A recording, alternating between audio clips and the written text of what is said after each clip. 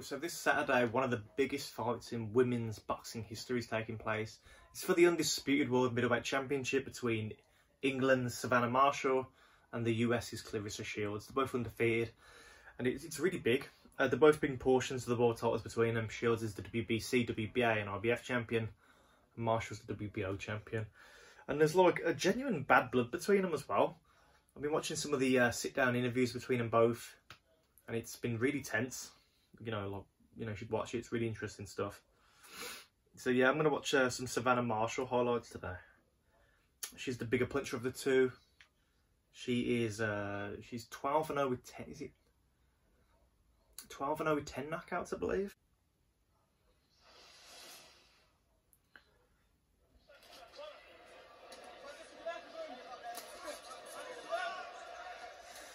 Now, I've been watching Marshall for a while. I remember watching one of her early fights.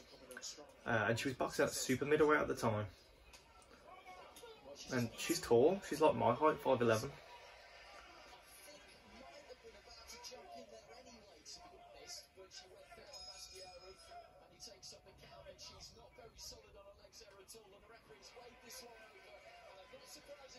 I haven't watched all of her fights though.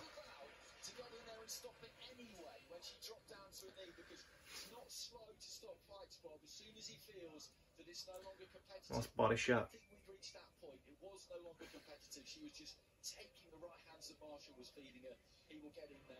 Fair enough. So basically she was getting beaten up the whole fight, you know, so the referee just called it a day. No point in fighting. This one I watched, this was the first time I watched the fight. And I think it was like one of your typical soft opponents that you feed to prospects. That's what it seemed like.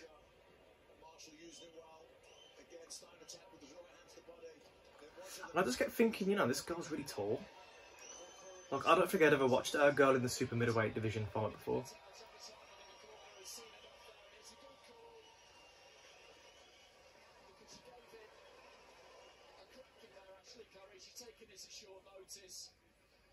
She was getting beaten up by Savannah Marshall. She took plenty, particularly to the body, those uppercuts up the middle. And the corner is... Yeah, she's got real nice variety of punches. The way she, you know, she's switching up them hooks, you know, body and head uppercuts in there too. No, she's a good boxer. She doesn't look like she's trying really hard as well. Just letting her hands go. Nice left hand, right hook, but once Marshall hurt her and kind of pinned up onto the rope, she was really going through the gears. Hannah Rankin, who's a world champion, I think, at the moment. Oh shit. Ooh. No, that's brutal.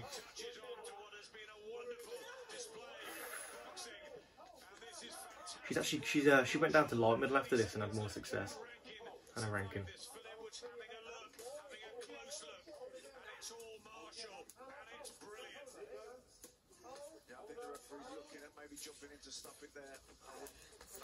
She looks really relaxed. She needs the belt, she needs it urgently, Hannah Rankin, and she goes down under the onslaught. All too much for the brave Scot.